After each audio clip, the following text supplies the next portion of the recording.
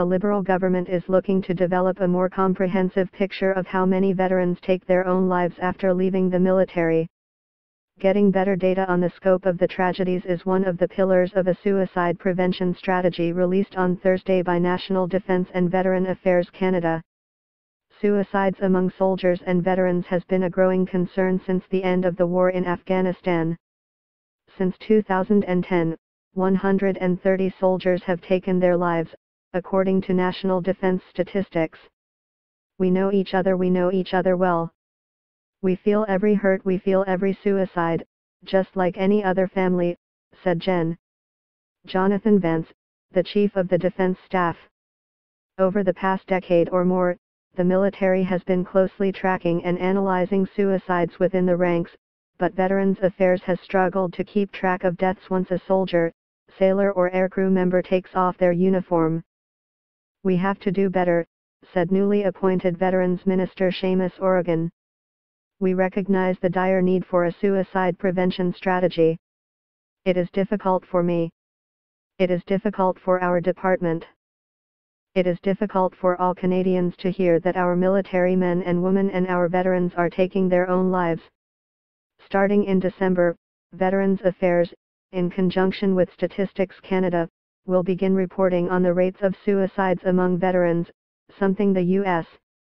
has been attempting to do with various studies for years. Having the data may help us pinpoint exactly where we have to put certain efforts, said a senior veterans official, speaking on background prior to the release of the strategy. It will help us to better understand what is going on, because today we don't know. Federal governments, both Liberal and Conservative, have poured millions of dollars per year into operational stress injury clinics across the country and counseling support. Understanding how many suicides are taking place and where will make a big difference. We receive resources to put somewhere and we put it based on geographic location and a critical mass of veterans, the official said.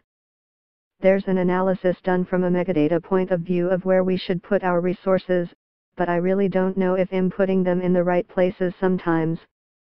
The previous Conservative government was asked repeatedly why veteran suicides were not being tracked, and the answer was that it was too difficult to collect the information, because ex-soldiers and their medical files are scattered across the country and their care was under provincial jurisdiction.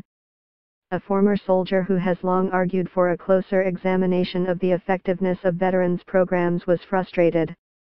The fact that I'm still burying my friends long after the war shows that it's not working, said retired Corporal Glenn Kirkland, of Brandon, Manitoba, who was wounded in Afghanistan. They need to not just do some more stats, but maybe actually reach out and see what the soldiers need.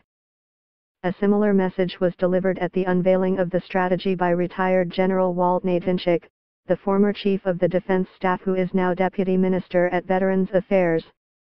He made a personal appeal to all soldiers and veterans to reach out and keep an eye on their former battle buddies who might be suffering mental health issues.